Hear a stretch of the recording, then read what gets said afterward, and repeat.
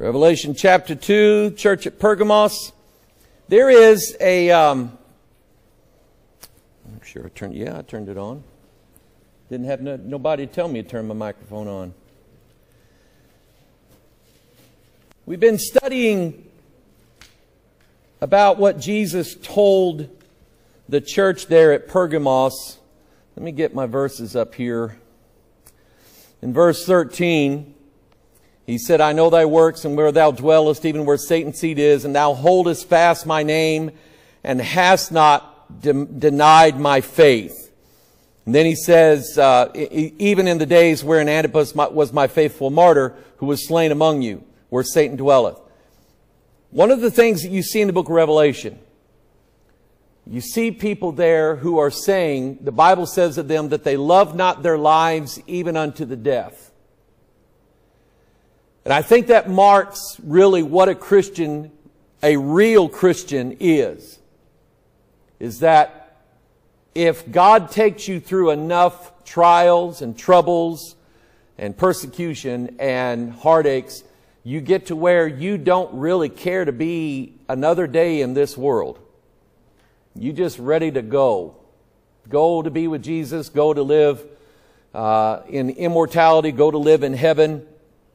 And I think God has to do that with all of us, because there's part of us, it's in our flesh, it's in our depraved, sinful nature to love this world. And John said in 1 John, love not the world, neither the things that are in the world. For all that is in the world, the lust of the flesh, the lust of the eyes, the pride of life, they're not of God. And if we get to where we can't take any more of this world, we're in pretty good shape. But some people, doesn't matter how often they go to church, doesn't matter how many sermons they hear, nothing. They love this world way too much, and they're not willing to lose their life. Because how do we get to heaven? We die. Got to die. And everybody dies. Everybody does. Except, of course, when the Lord appears in the air, there's going to be some that are not going to die. But aside from that, everybody's going to die. So why does it matter if you're saved? Why does it matter when that happens? How that happens? It shouldn't. So those who seek to protect their lives here on this earth shall lose it. Those who seek to lose their lives on this earth shall find everlasting life.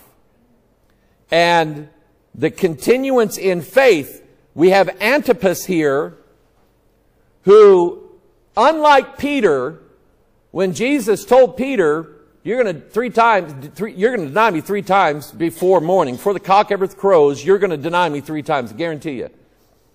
Peter got indignant. Oh, Lord, I'll never do that. But sure enough, that's what he did. Why? Because he sees Jesus is fixing to die on the cross. He's not ready to give up and go to be with him. But after Pentecost, there's a different Peter. And Peter tells the Sanhedrin, after they beat him, they said, we ought to obey God rather than men. We're going to preach Jesus. Doesn't matter if you kill us or not. We're going to preach Jesus. And every one of those original disciples, with the exception of John, died under persecution. Were killed, were martyred. John's the only one that we know of that they tried to kill him. According to history, they tried to kill him. They couldn't do it. So they put him, that's why they put him on the Isle of Patmos. That's an important part of what we're going to look at this morning. Go to Numbers chapter 13 if you would. Numbers chapter 13. Several years ago, some of you might know, I did this study on giants. That's always fascinated me since I learned of Jack and his beanstalk, which of course is not in the Bible. But, and what started it was a guy on Facebook challenged me. He's talking about all these idiots that believed that the sons of God were angels, the daughters of men were human women. And I went, well, that would be me. And he says, come on, Mike, everybody knows. I said, no, it's not what everybody knows. It's what the Bible says. That's what matters. And so that provoked me to doing a study on it. And it occurred to me that if you believe Paul wrote Hebrews, and I do, one of Paul's primary principles in the book of Hebrews was based upon the fact that there were gigantic men who towered over everybody else, and that the land of Canaan was full of them. Full of them. And I'll show you how that is in a minute. So we know in Numbers 13 that Moses picks out one man from each tribe, so 12 men, and he sends them into the land. They've been traveling now for about a year, and they could have right then, they were at the place where they could have gone into Canaan. Right then. But God knew their hearts.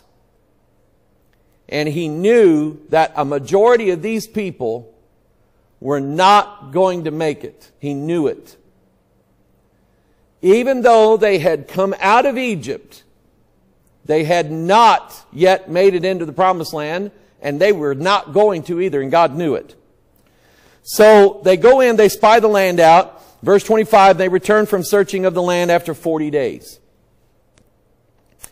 When you see that number 40, you know that a gospel is going to be in this somehow, some way. Matthew, Mark, Luke, and John.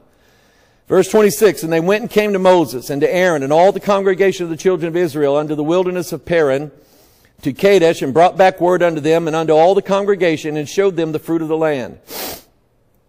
And they told him and said, we came unto the land whither thou sendest us, and surely it floweth with milk and honey, and this is the fruit of it. In other words, God was right. God was right. And that should have been, right then and there, that should have been to them a sign that if God was right about that part, He's right about the rest of it. Because God doesn't just give a half-truth and then lie about the rest. So they had already discovered, the first thing that they said was, God was right. It is a land literally flowing with milk and honey. Look at this fruit. Here's two guys bringing back one cluster of grapes between their shoulders, carried on this big log. It was that big. And they said, verse 28, nevertheless, that's when they got in trouble.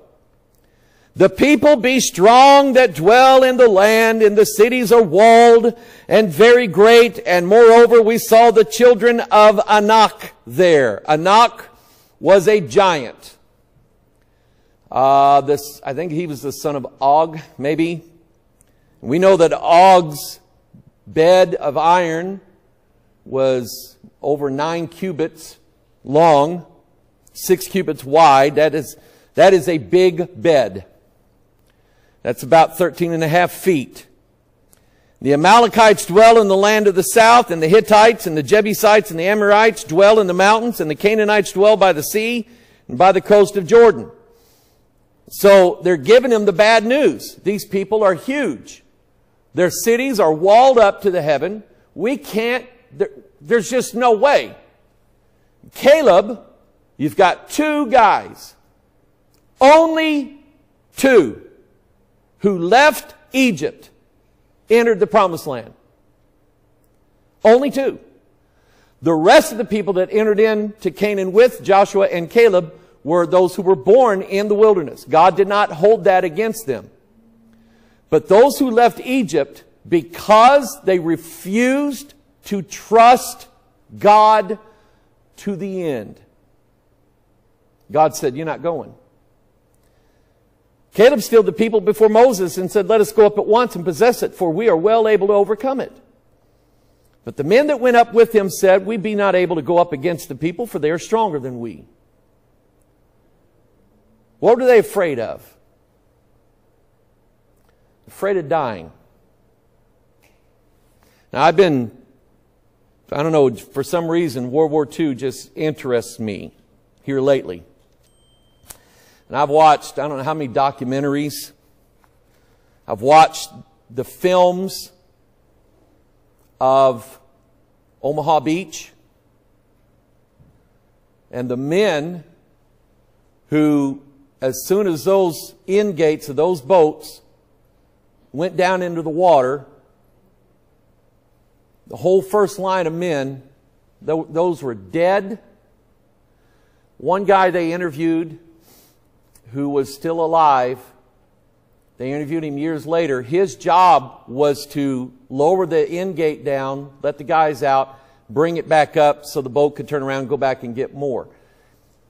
He's trying to pull the gate back up. He can't get it up. And the guy driving the boat's cursing at him, yelling at him, saying, "Get that gate up, get that gate up. We got to go. We got to get some more." And he said, "I can't get it up." It was jammed with bodies. Now these guys knew that. These guys got on the front of that thing for a reason. They knew. We're going to give our lives and we're going to let our comrades use us as a bridge, as bait, so that the guys behind us can get on that beach safely. They knew that. Now I don't know what clicks in a man when he's in a war and he knows he's fixing to get it. I guess something just happens to you. But these guys, we don't have too many guys like that anymore in this country. Different breed of people. But they were willing to give their lives for their nation, for their comrades. They weren't going to quit, and they weren't going to hide. And they knew the objective. These people don't want to die, as if they're not ever going to die. They don't want to die. The guy that has been leading, I haven't heard much of him lately, Ray Kurzweil. He's invented that piano I play up there. It's a Kurzweil piano. He went to work for Google, and I watched a documentary about him. He's the guy that made the prediction that by 2049, Time Magazine, the year man will be immortal. And he's been right about a lot of things. And he's a futurist. And he's a brilliant man. But you can tell this guy does not want to die. He swallows about 200 pills a day. Usually most of them are vitamins and supplements, things like that. He's just constantly just swallowing pills one after another, trying to keep himself healthy. He does not want to die. So he is leading the charge to try to cure all of man's diseases so that man no longer has to die. They're going to cheat Calvary. They're going to cheat the cross so that man no longer has to die. People are afraid to die. But the truth is, every one of us in this room is going to be laying in a casket one of these days. If not, then the Lord will appear in the air. And so these people, upon hearing what 10 of the spies said, we can't go. Why? They were afraid to die. So, verse 32, they brought up an evil report on the land which they had searched unto the children of Israel, saying, the whole land through which we have gone to search it is a land that eateth up the inhabitants thereof, and all the people that we saw in it are men of a great stature. There we saw the giants, the sons of Anak, which came of the giants. We were in our own sight as grasshoppers, so we were in their sight. And if you take that to be literal, now that we are talking about huge people. So, only 2 men, and you find out in Numbers that there's a reason why. That Joshua and Caleb were thinking differently. And it's because they had a different spirit in them than the rest of everybody else. But God used this story and the fact that the land was full of gigantic men as the basis for what he showed Paul in the book of Hebrews. Now, Numbers chapter 14. And all the congregation lifted up their voice and cried, and the people wept that night. And all the children of Israel murmured against Moses and against Aaron. And the whole congregation said unto them, Would God that we had died in the land of Egypt, or would God we had died in this wilderness? And wherefore hath the Lord brought us into this land to fall by the sword, that our wives and our children should be a prey? Were it not better for us to return unto Egypt? This is what happens in some people's minds. They go through a little bit of trouble after they started going to church, and they said, well, I had it better off back when I was going to the bar every night. So they go back. Plain and simple, they go back. Verse 4, they said one to another, Let us make a captain, let us return unto Egypt. Then Moses and Aaron fell on their faces before all the assembly of the congregation of the children of Israel. And Joshua the son of Nun and Caleb the son of Jephunneh, which were of them that searched the land, rent their clothes. And they spake unto all the company of the children of Israel, saying, The land which we passed through to search it, it is an exceeding good land. If the Lord delight in us, then he will bring us into this land and give it to us, a land which floweth with milk and honey. Only rebel not ye against the Lord. Rebellion is as what? Sin of witchcraft. Rebel not ye against the Lord, neither fear ye the people of the land, for they are bread for us. Their defense is departed from them, and the Lord is with us. Fear them not. Now, Joshua and Caleb and Moses is trying to tell these guys, look, we're going to live. We're going to be okay.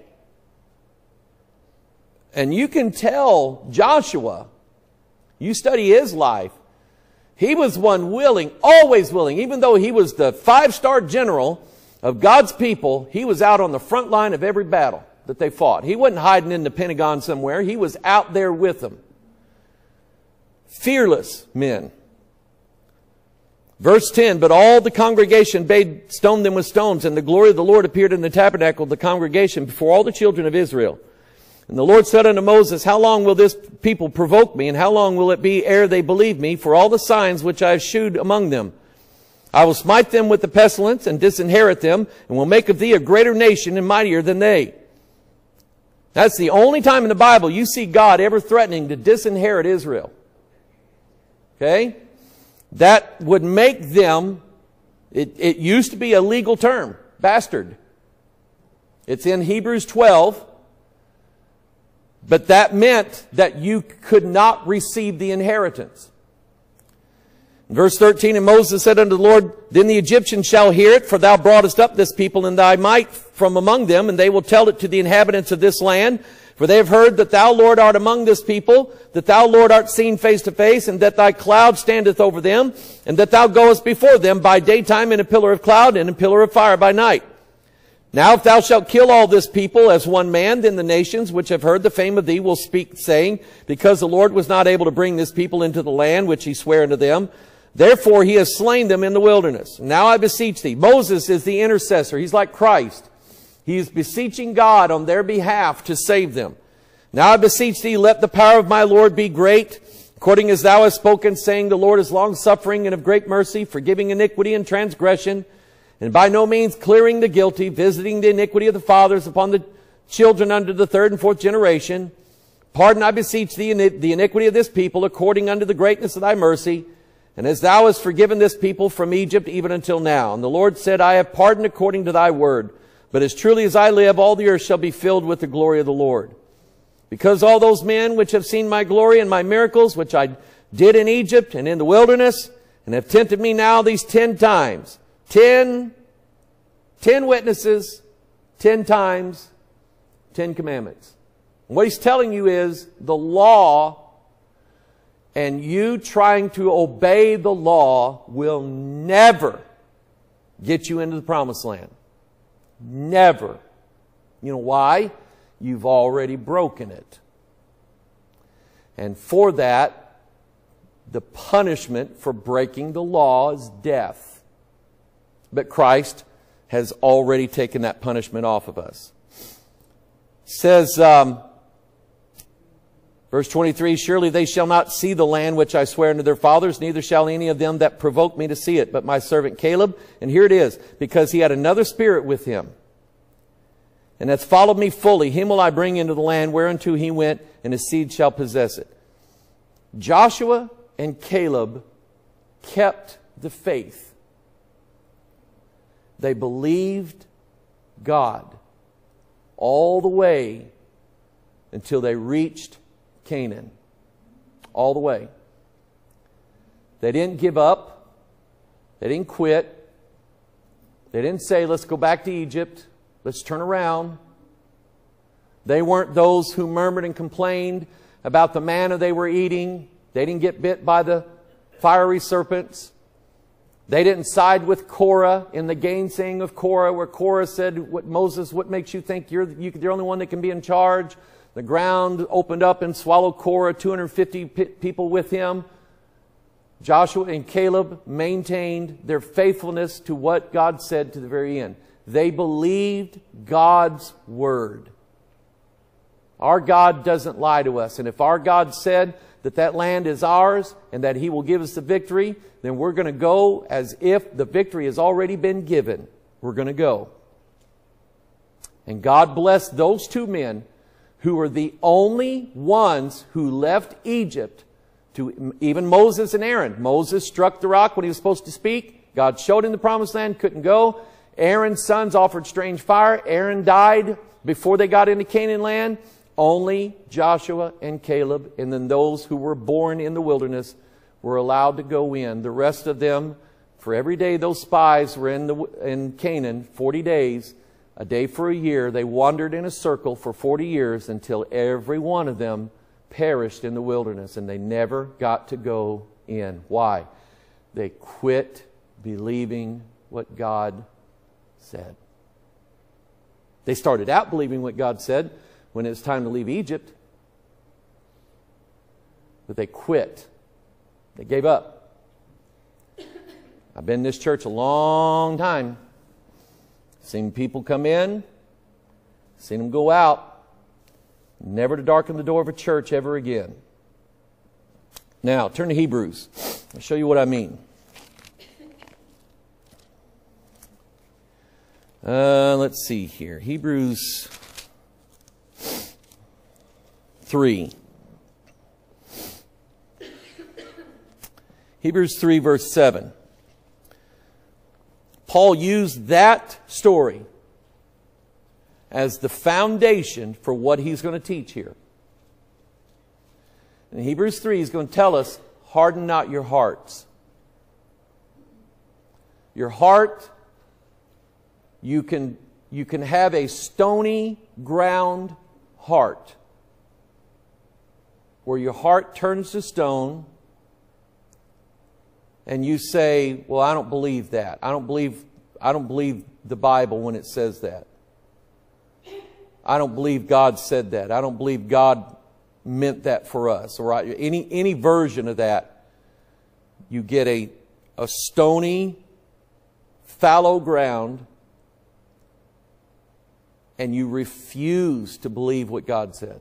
Just flat out say, no, I don't believe it anymore. So in verse 7, Hebrews 3, wherefore as the Holy Ghost saith, today if you will hear His voice, harden not your hearts, as in the provocation in the day of temptation in the wilderness. When your fathers tempted me, proved me, and saw my works 40 years. So we know he's addressing that story in Numbers 13 and 14. That very day that they all decided, make us a captain, we're going back to Egypt. Now God could have let them, but He said, no, you're not even going to go back to Egypt. You're going to wander in a circle until you die. So verse 10, wherefore I was grieved with that generation, and said, they do always err in their heart, and they have not known my ways. So I swear in my wrath, they shall not enter into my rest. God swore it. And if God swears it, it ain't happening. And it didn't happen. So now He's going to bring it up to date. You may say, well, that's in the Old Testament. That's not for us. Paul now is going to bring it up to date. and say in verse 12, take heed, brethren, lest there be in any of you an evil heart of unbelief in departing from the living God. An evil heart of... See, again, we're not saved by works. We're not saved ever by what we do, did, don't do, haven't done. It is not based upon the performance of your flesh in any way, shape, or form. It is conditioned upon your heart. Your heart is either going to believe what God said, or you're not going to believe what God said. You're going to refuse. What did Paul say in 1 Corinthians 15:33? Be not deceived. Evil communications corrupt good manners. Jesus talked about the leaven of the Pharisees. And they didn't understand that. But then they understood he's talking about the doctrine of the Pharisees. A little leaven then leaveneth the whole lump. All the devil has to do is just sow a seed of discord in you. God's word is not true. Or part of it's true, the rest of it is not true. Something that you hear, something that you read, something a preacher preaches, and all of a sudden you get a stony heart. You get a hard heart. You say, I don't believe that. People have said it. Brother Reg told me he had a family. He preached one time on disciplining children from the Bible. He taught it very loving, gentle way. Taught them how to discipline children. Had a family in his church. And of course the wife, she had to have her say on the way out the door. I don't care what the Bible says. I don't believe in that. Well, the Bible said it. God said it. And she's like, and that was the last time they ever came. And he said, Mike, I just stood there and shook my head. I don't care what the Bible says. Then what are you doing in church? What is it you're supposed to get here? You're supposed to get a big load of me? You don't want it. You don't want it. It's either the Word of God or it's nothing. So I swear in my wrath, they shall not enter my wrath. Take heed, brethren, lest there be in any of you an evil heart of unbelief in departing from the living God. But exhort one another daily. This is why we need one another. It's why we need to come to church. Why we need fellowship. Why we need brethren.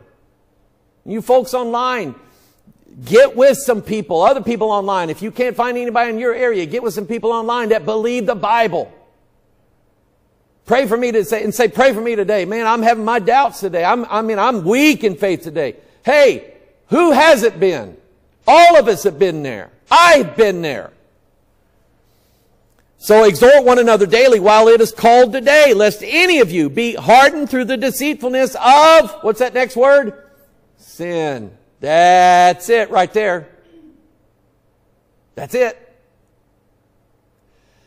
In that parable of the seed and the sower, Jesus said those thorns, which is the lust of other things, the deceitfulness of riches, choke out the word that it become unfruitful.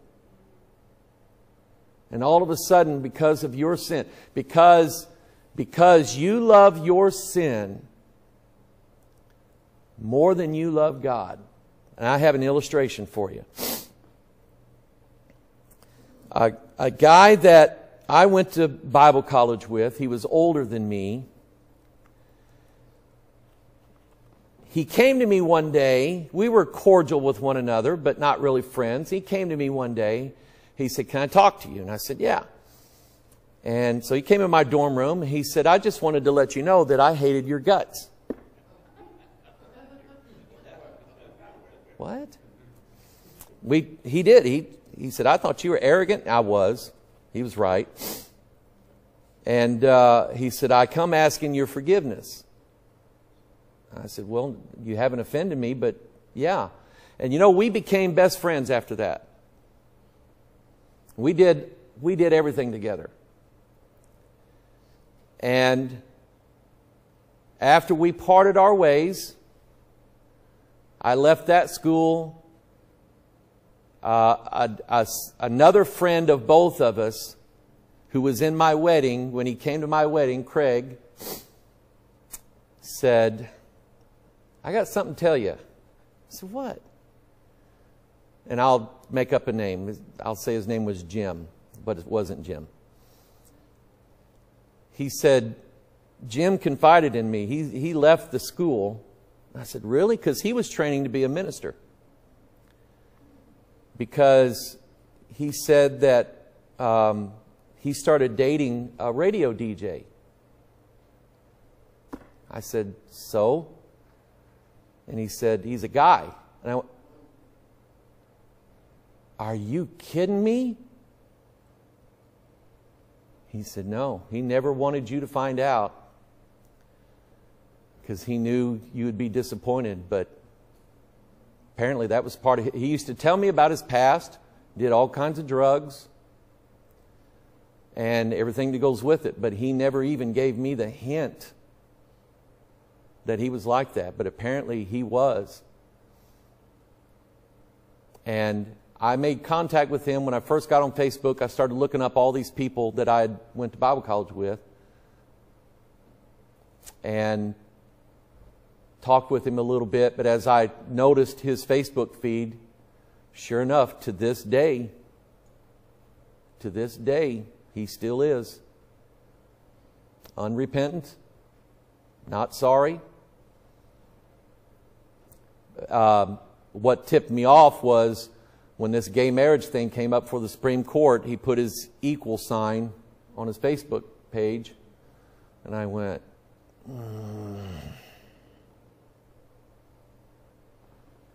I still pray for him every now and then. But his sin deceived him. His sin deceived him. And he doesn't believe what God said anymore. Let's see. Verse 14, for we are made partakers of Christ. And here's that word if again. If we hold the beginning of our confidence. There's that word where we break it down. Con means with. Fide means faith, fidelity. If we hold the beginning of our confidence steadfast unto the end. You believed what God said when you knelt at an altar one day, where you said, I believe God will give me everlasting life and I believe God will forgive all my sins. You believed that once. You had confidence. You put your faith in that. And now you're saying you don't believe that anymore. You don't believe that God will forgive all your sins. You don't even believe that God has to. You don't even believe that what you're doing is sin. I've had people... I had a guy was admitting to me he was having an affair with the church pianist and said that I believe that God intended for me to be with her instead of my wife, whom he had 3 kids with. So what did he do? Left his wife and 3 kids. Run off with the piano player. We were supposed to be together. I believe that. I believe God told me that. God didn't tell you that. Your sin made that up. Your sin wrote a new verse in the Bible somewhere to where you get to run off with the piano player and it's okay with God. That's what you did. That's what he said. Hold fast that confidence, steadfast. How long? Unto the end. When Paul said in 1 Corinthians 13 in that charity chapter, now abideth these 3, faith, hope, and charity, but the greatest of these is charity. Why did he say that? Because faith and hope has an end at some point. Faith and hope ends when we don't need it anymore. Because faith will become sight, hope will become reality for us, and we won't need faith and hope anymore. But until that day, we hold fast our confidence steadfast unto the end. While it is said, today if you will hear his voice, harden not your hearts as in the provocation. And the provocation was Numbers 13 and 14, when they were facing giants in the wilderness and they were afraid to die. For some, when they had heard, did provoke, howbeit not all that came out of Egypt by Moses. Only 2. Only 2. So, when we numbered the Israelites, God numbered them. That's what the book of Numbers is. He numbered the people that came out of Egypt. There was well over 600,000 Israelites. And out of 600,000, 2 of them. So was Jesus right when he said, straight is the way and narrow is the gate? Or straight is the gate, narrow is the way, and few there be that find it? He was true. For some, when they heard, did provoke. Verse 17, but with whom was he grieved 40 years? Was it not with them that had sinned, whose carcasses, what? Fell. Watch things that fall in the Bible. How art thou fallen from heaven, O Lucifer? A falling away shall come first. Dagon, Babylon is fallen. Things that fall in the Bible. Now, just man falleth 7 times. But what does a just man do? He riseth up again. We don't let sin, even our own sin, hold us down. We get back up. God's mercy is new every day. He's a forgiving, loving. He's plenteous in mercy. He's plenteous in rod. Okay? Because he'll whip his children. He'll straighten them out. But God is a merciful God.